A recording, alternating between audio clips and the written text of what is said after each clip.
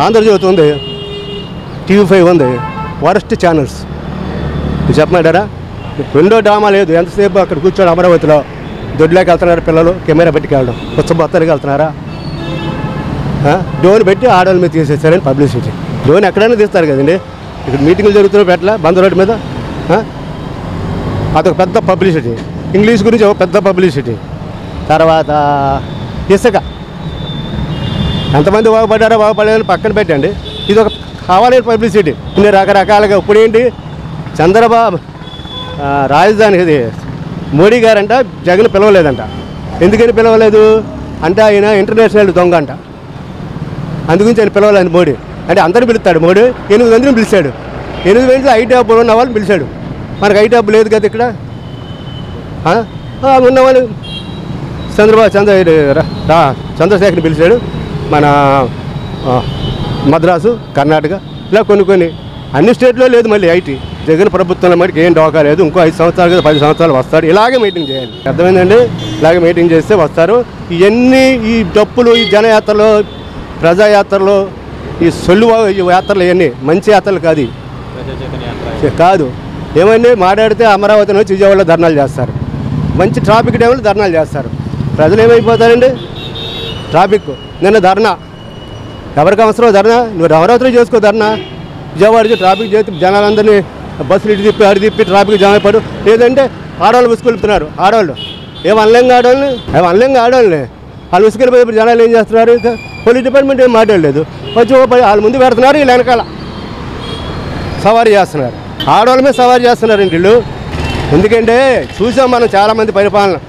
ఈ మాత్రం ఇవన్నీ పేదవాడికి దగ్గరికి వెళ్తుంది, ఇది సామాన్యుడికి అందుబాటులోకి వెళ్తుంది.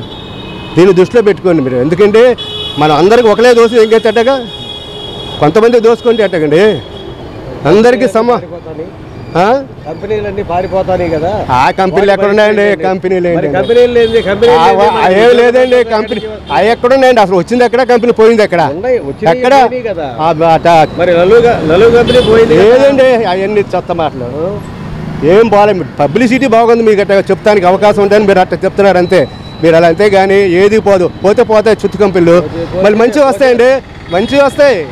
అరే మీ అంత తొందరపడితే పిల్లలు పుట్టంగానే అయిపోతాయండి పెద్దవాళ్ళ అని, పుట్టంగానే అది పైకి లేచిపోయి ఎక్కడ అలా అండి. మీరు మాట్లాడబాకండి, అది కరెక్ట్ కాదు. అంత 8 ఏళ్ళు అవ్వాలా ఆవిడ వచ్చి అని విమర్శిస్తారు మీరు? 8 ఏళ్ళు అవ్వాలా? 40 సంవత్సరాల నుంచి ఏం బీకో నువ్వు? 40 సంవత్సరాల నుంచి ఏం చేశాడండి? మీలాంటి వాళ్ళు అందరూ ఇట్లా మాట్లాడిబట్టే జాడవాళ్ళందరూ వెనకాల వేసుకొని రథయాత్ర చేస్తాడు. రథయాత్ర ఆడవాళ్ళని ముందు పెట్టుకొని మనం వెనకాల ఏమో రకరకాలుగా చెప్పుకుంటున్నారు. యాక్చువల్గా అయితే పాలన బట్టికి చాలా బాగుంది. ఎందుకంటే అతను పెట్టే పథకాలు ఇంతవరకు ఎవరు పెట్టలే. మన పథకాలు చూసి ఇతర స్టేట్ వాళ్ళు కూడా మన దగ్గరికి వచ్చి దిశ కార్యక్రమం, ఈ కొన్ని కార్యక్రమాలు చూస్తారా, తల్లి పిల్ల కార్యక్రమం, ఇవన్నీ కూడా అడిగి తెలుసుకొని మా స్టేట్లో కూడా మేము ఇట్టగా పెట్టాలని వాళ్ళు ప్రపోజల్లో ఉన్నారు. కాబట్టి ఇంగ్లీష్ అనేది సహజం అనుకోండి. అది మనకి ఇంగ్లీష్ మీడియం పెట్టారు, చాలా తల్లి పిల్ల పథకం పెట్టారు, ఇంకా విద్యార్థులకు స్కాలర్షిప్లు ఇవన్నీ చాలా బాగున్నాయి. ఈ మట్టికి ఫ్యూచర్లో జగన్ గారికి చాలా ఉపయోగపడతాయి. దీని గురించి ఆలోచించిన పని లేదండి. కాకపోతే ఏంటంటే కొంచెం టైం పడుతుంది దీనికి. మనం వాళ్ళు బాగా చేస్తారు వీళ్ళు బాగా చేస్తారని కాదు. ఇది ఏమవుతుందండి, కొద్ది రోజులు చూడాలి మనం కూడా. ఇప్పుడు ఈయన వచ్చే 8 నెలలు అయింది, 9 నెలలు రన్నింగ్ అవుతుంది. ఇంతలో ఏదో జరిగిపోయినట్టు పాపకార్యం చేస్తే ఉపయోగం లేదు. అమరావతి ఉంది, దేనికది? 5 పంటల బండి అమరావతి అది నాశనం చేసేసారు, బురదకొండ చేశారు దాన్ని. అమరావతి అది పనికిరాదు అసలు. అది అండి 5 పంటల పైన ఎవరన్నా తీసుకుంటారని ఎంత మేధావనని అడగండి మీరు. 5 పంట కావాలా మనకు? వద్దా? బీడు భూములు చేసుకుంటామా? పంట దీన్ని ఎన్ని ఎకరాలు? 50 ఎకరాలు చిల్లరి, 33 ఎకరాల భూము గవర్నమెంట్కి ఇచ్చింది.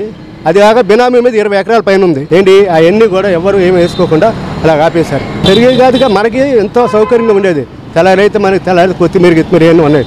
చాలా తక్కువ పంట అది, 5 పంటలు పండుతాయి అమరావతిలో. ఇవన్నీ ఏం చేశారంటే నాశనం చేసేదాన్ని ఏదో కొంతవరకు కొంతమంది స్వార్థం గురించి చేసుకున్న పనే, కానీ అది బట్టి రియల్ కాదు.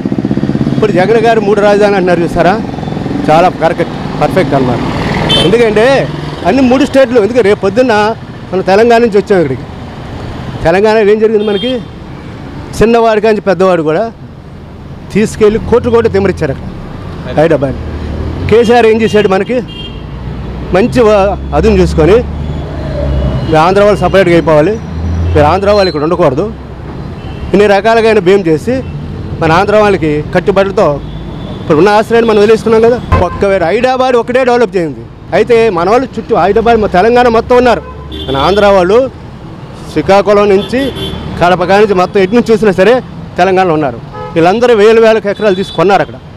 మనవాళ్ళు తక్కువకి వచ్చేది కొన్నారు.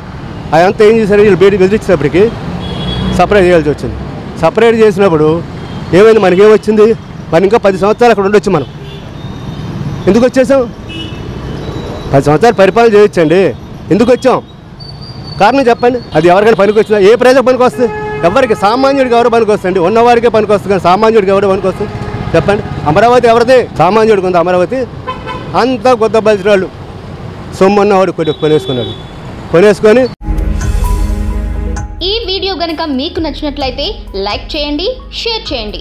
మరిన్ని వీడియోస్ కోసం మా ఛానల్ను సబ్స్క్రైబ్ చేయండి.